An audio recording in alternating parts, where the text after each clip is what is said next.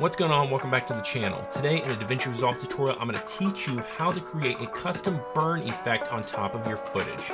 Let's get into it. So to make your life a lot easier, you're going to need some kind of footage to overlay the stuff on and work on top of. I just have a shot of the FX6 camera I own. Just because it's some kind of moving shot, it'll give us something to work with.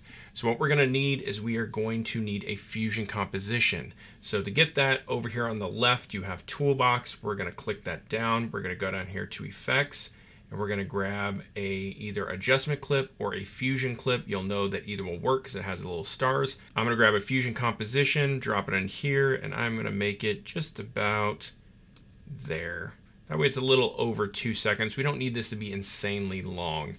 Now we need to jump inside Fusion. You can find the button here at the bottom. We're going to bring our media out over. You can see nothing's going on because we have nothing yet. So what we're going to do is we're going to hit Shift Spacebar. It's going to bring up our select toolbox, and I am going to look for fast noise. We're going to click that right here. We are going to add that, drop it in here, connect it to our media out. Now this is where majority of this is going to take place. However, you really can just kind of fine tune these however you want on your own. It doesn't have to be exactly what I'm doing. I'm just kind of fine tuning that to what I think looks good.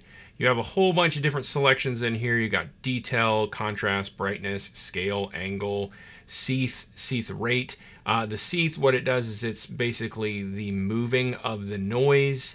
The seeth rate depends on how fast you want it to go. So if I played it, it's going really fast. If I brought the seeth rate all the way down, it's going to basically not move at all. So we want a little bit of movement, but not much. Now, because we're going for a light leak burn, I do not want the detail turned all the way up because then it starts to kind of look like smoke noise, and that's not really what we're going for. So I'm going to leave my detail a little bit lower. I feel like that's pretty good. I am going to turn the brightness up a little bit, and I am going to scale it up a little bit.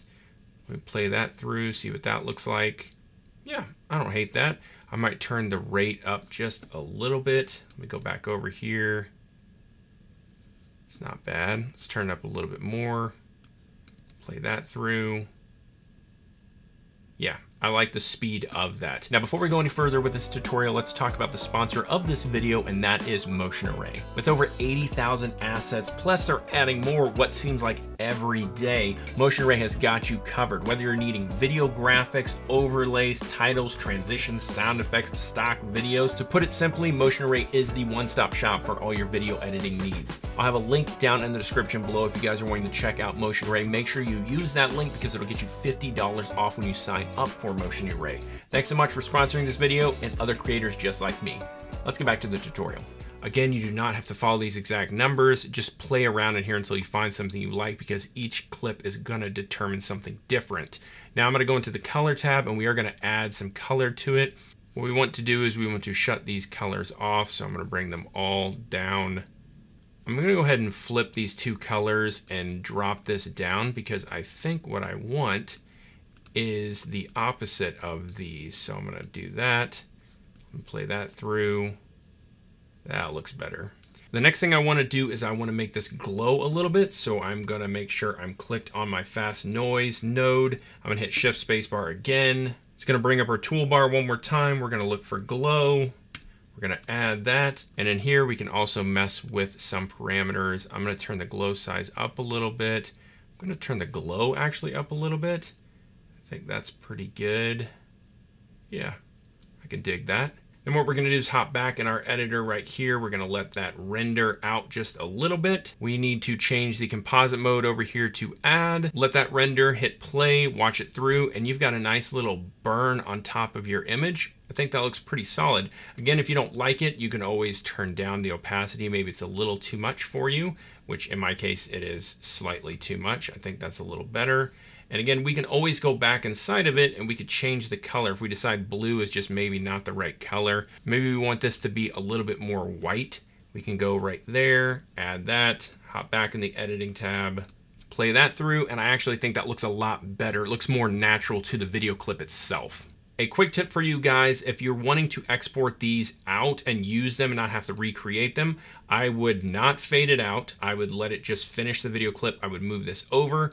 I would change this back to normal. You could hop over to the Deliver tab. We could set an out point right here. We're gonna change this to ProRes so it's a little bit higher quality. We're gonna add it to render it out real quick. Then we can hop back into our editor, move this out of the way. Bring that in here, same thing. It's just right on top of it, just like that. We'll fade it out at the end, just like we did.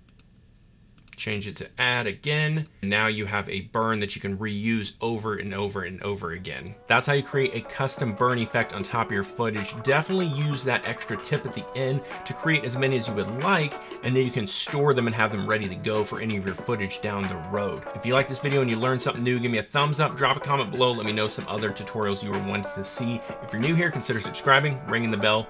You're amazing. I'm the Iron Giant. See you next time. Peace.